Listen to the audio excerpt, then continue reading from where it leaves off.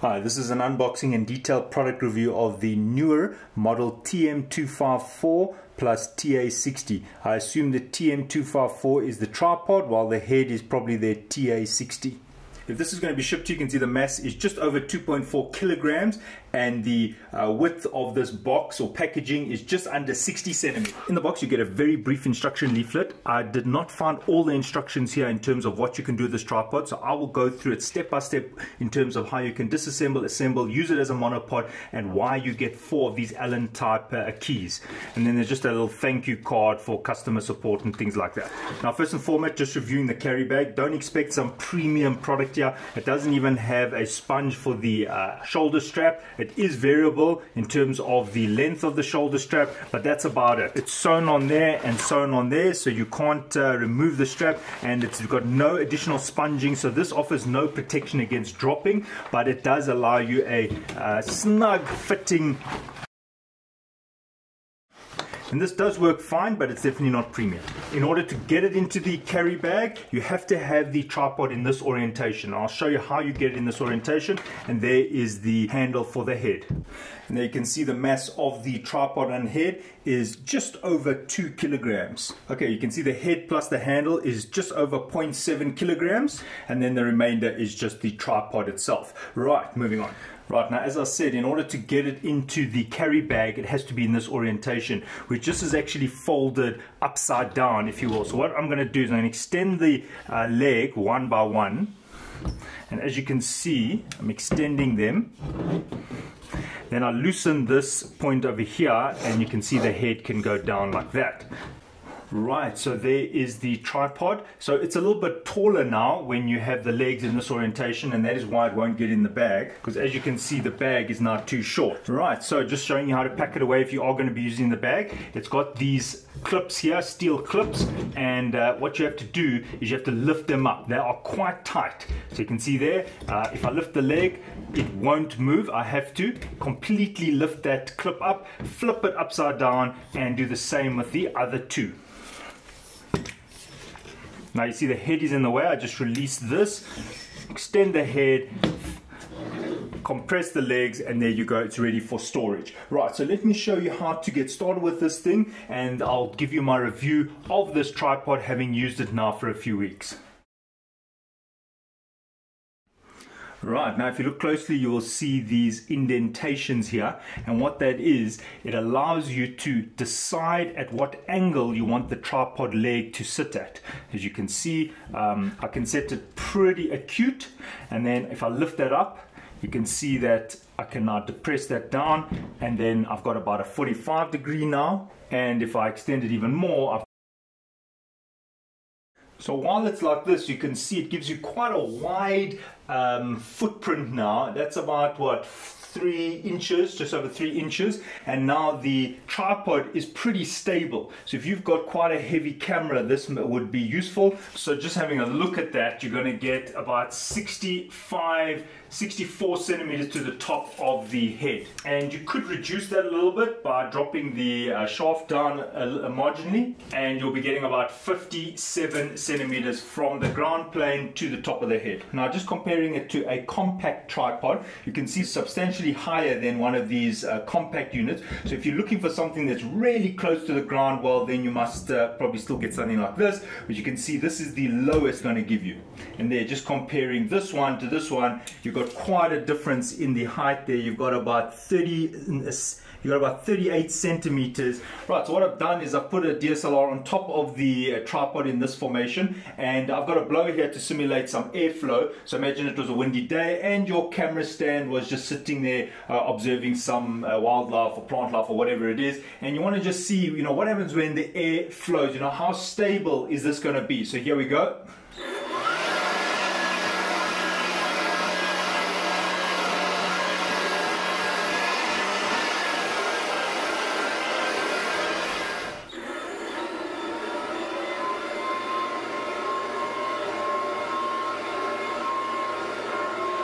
Alright, so it's fairly stable. I mean, we're not trying to video in a gust of wind, but just in case if you wanted to know. It's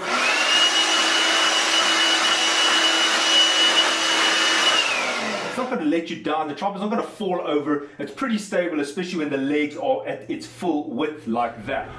Right, so here's the tripod. It's in the most acute position in terms of the legs, and this is probably for me the most impressive feature of it, is how long this neck is. So as you can see, I release this and I can lift the head up all this way, and I'll show you what additional length or height you are going to get. You're going to get an additional 35.5 centimeters. Now why I'm highlighting this is not that common to get such a reach, and for me this is what makes this camera tripod very useful, because you don't have to keep extending the legs, you can just extend the neck. However, it does come with a little downfall. The higher you extend the shaft here, the less stable the tripod becomes. So when you have it like this at full extension, just make sure you open the tripod legs, otherwise you find that this thing can fall over very easily. Now I'm not going to do the test. You can already see how unstable it is with the neck that high up.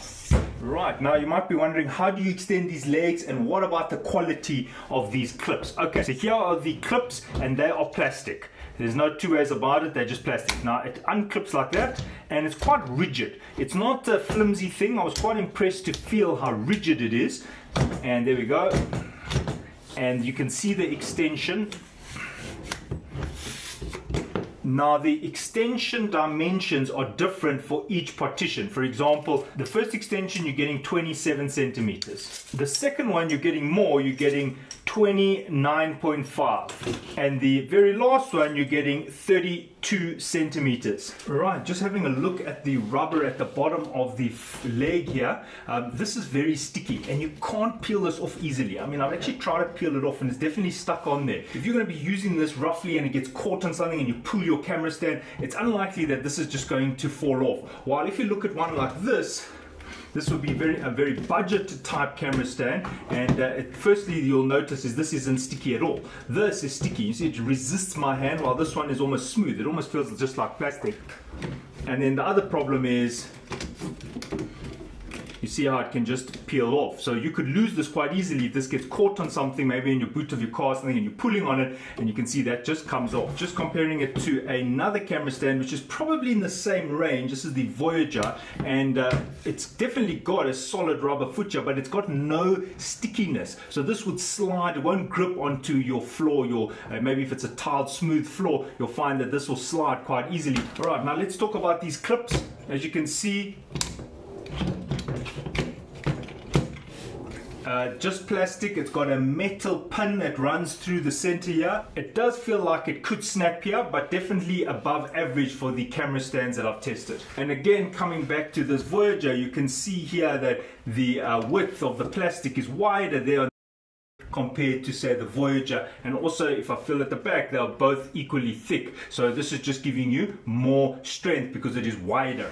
Now, something that's happened to me a lot is if you drop your camera stand, you'll find that it cracks on these plastic pressure points here, because as you tighten it, it's actually tightening on the shaft here and it puts pressure on this plastic. Now if you have a look here, I've had to glue this one because it actually slit along these plastic fastening points. So this is something that I'm concerned about when looking at plastic clamps. I'm always worried that it just cracks along here. So this one did in a few places, as you can see there.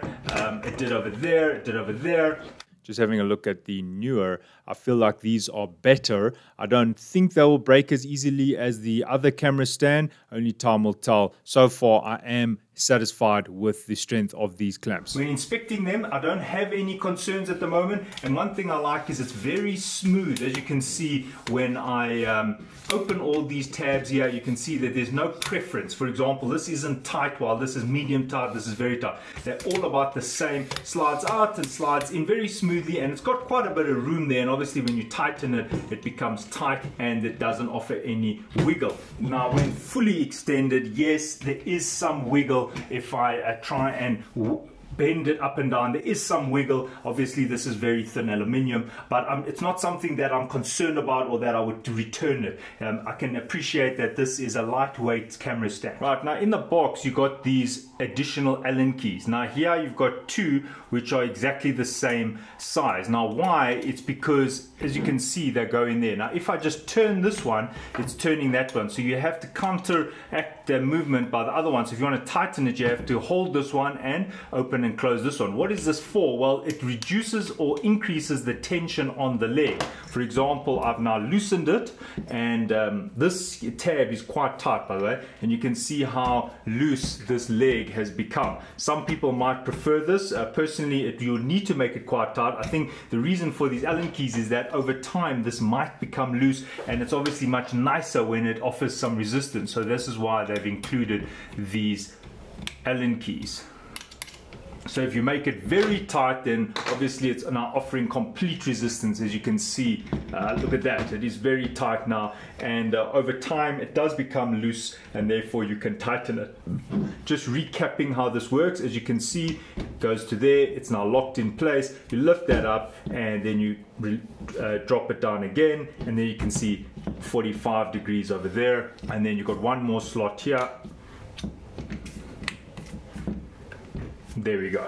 That's probably about 80 degrees. Now while we're here, you can see you've got this section here. I'm not going to undo that, but what this is for is if you want to attach some weighting to your camera stand to make it more stable. So this will improve the stability of the camera stand. What you can do is you can attach a bag with a brick in it or a sandbag or something, and while the camera is in the upright position, you can attach something there to improve the center of gravity. Therefore it won't wobble as much. All right, just having a look at the maximum extended height.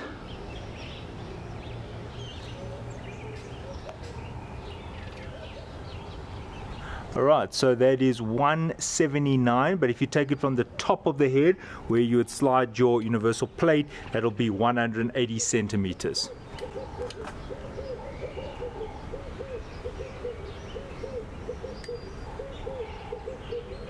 And just shy of the KRB V30L. Right, now I'm going to demonstrate how to disassemble and reassemble this into a monopod. Right, now to turn this into a monopod is quite easy. The red leg, you turn it anti-clockwise and it unscrews like that. Only the red leg comes off. Right, now you want to take the head off. Over here, to unscrew it, you're actually going clockwise. So there we go, clockwise to unscrew. And there comes the head. Now you discard the remainder of the tripod and you take the one leg and you screw it in clockwise to the head. There we go.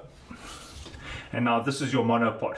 So there you can see the fully extended monopod, giving you a maximum height off the ground of just over 140 centimeters if you include the head. Right, so having a look at the head, this is what it looks like. Now, the thing that stands out to me, unfortunately, is it doesn't look very premium. The material here does not look like it came out of a very good die. Now, that doesn't mean that it's not going to be functional. It is functional. It's just that when I feel this, I mean, it's got different surface characteristics. Like here, it's rough, then it's smooth. There, it's got like an indentation. Over there, there's some indentation. If I look over here, it just doesn't look very premium. But I know that is really negative. Okay, now, to put the handle on, you can choose that side or that side, and how you put it on is you just align it there and you fasten this, because that gives you the ability to maneuver the head. Alright, when you are fitting this on, you can select at what level you want the handle, and then you just tighten the slot. As you can see, you've got a lot of different options in terms of where the handle goes. Now, this over here, I'm going to show you it works. Alright, so for example, I'm going to loosen it now. Now, as you can see, it's really just a spring head. It is quite smooth, there's no doubt about it, and it does feel good. So I'm not going to say anything negative about the way this feels. It's springy at the top, and as you can see, it goes back to its kind of horizontal position, and it's springy at the bottom. So you'll kind of set where you want it, and then you just lock it. And why I like this is the knob is very practical. It's got a big knob, easy to adjust. You just find the level that you're happy with and then you tighten it. It's almost a one-handed process, so I've got no criticism there, keeping in mind that this is a $75 camera tripod. Right, now in terms of the left-right motion, over here you've got a fastening point, and if you fasten it, it locks it in place. If you release it, it does have a fluid type motion, and I don't feel any free play there at all. So this is also very good, and I've got no criticism. Now, you come to one of these Allen keys over here, and the reason for this Allen key is at the bottom, there is like a grub screw there, and what that's for is it's to stop this from happening. Now you've tightened that, and then look what's happening, it's coming loose from the tripod. So to stop that, you've got a grub screw at the bottom here, and you can just use your Allen key and tighten it so that it doesn't move too freely. So what that Allen key is going to now do is going to tighten onto this platform and stop it from coming loose. Now that is locked in place, and now all it will be using is this fluid type motion here. So I've actually got no criticism with this movement at all. Now for those who don't want the head on, you can put your camera directly onto the tripod without the head. So all you need to do is remove this, remember it's clockwise, and you'll see this screw here can be flipped. Now check that. So I flip the screw in the other direction, put it back in here. Right, so I put that on, and now I flip this in the opposite direction. You see it was like that, and I flip it in the other direction. And that is the size for a smaller mount. For example, maybe you wanted to use something like this. It's quite common, people use with their cell phones. Now you don't need the head, and there you can see straight onto the tripod. And that is also the size for most DSLRs. As you can see, this can go straight onto the tripod, no head. Right, the last thing I'm going to show in the head is this is what comes with the unit. There you can see it's quite a small one, and it slots in here, and there's no problem. It does come with one of these for larger mounts if you want. Standard setup here, as you can see, and you tighten it there. And something that's quite interesting, this is a replacement made by the same company, and I'll just show you something. And you can see here it doesn't actually work, because look, it slots out. The locking pin doesn't actually align to this at all. Look at that. And if I take another manufacturer's one, this is a spare that I've got. As you can see, I mean, this is actually pretty dangerous. Look at that, it goes straight through. One that comes with this model does not fit into my other head. I've got the KO BV30L tripod, and this doesn't work in it. So that's also something that's concerning. And then you do have your level bubble over there, which also works, no problem. Now, very important, if I've got a camera sitting here, you can see that when I want to lock it, it's going to hit the camera, which is quite unfortunate. But there is a workaround, and I'm glad the tripod has this feature. If you have a look closely, you can see that this is actually spring-loaded, so you can actually pull that out and adjust it to wherever comfortable. So that is a very good feature. So therefore, it won't knock onto your camera body. Just remember that you have to lift that out and release it. Right, this is footage shot with the camera tripod.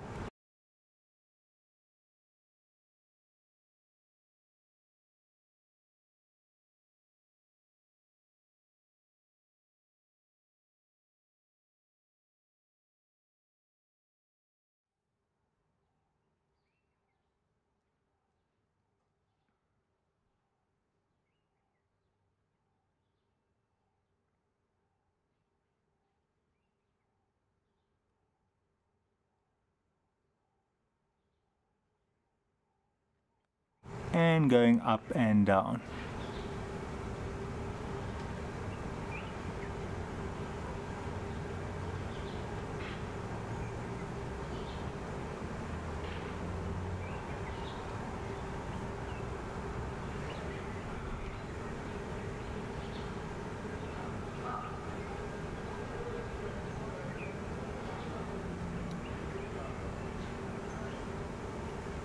All right, so in closing, so what do I think? Right, so you can see there it's got quite a few stars here, and I think that's justified.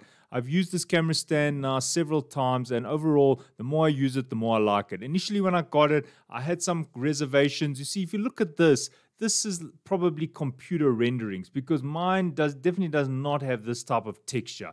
Mine, it seems a bit more rough. So I wouldn't say that it's as premium and the texture and the smoothness of the materials is like this. In the real life, holding it in your hand, it definitely looks more rough and textured, and that looks like the dye isn't as good as it's shown here. However, that doesn't translate to any challenges or obstacles in terms of the functionality. The functionality is fine. The thing that I like about this the most is the fact that the neck or the shaft can extend so much. Overall, maybe I wasn't pretty clear on this, and I just want to highlight this again. You see that locking and loosening fastening point there. If you loosen it and you pull on the handle will then swing back to the horizontal point. So it's actually just a spring that's got some fluidity, and it just goes back to the horizontal point. So you actually have to lock it in place where you want to do your filming. For this price point, I think it could be quite difficult to beat this. And overall, I do like this camera stand. It does look nice. I particularly like the labeling on the side and the red coloring there, the Neewer, the name. Looks premium. So overall, I give this a thumbs up. Thanks for watching. Cheers.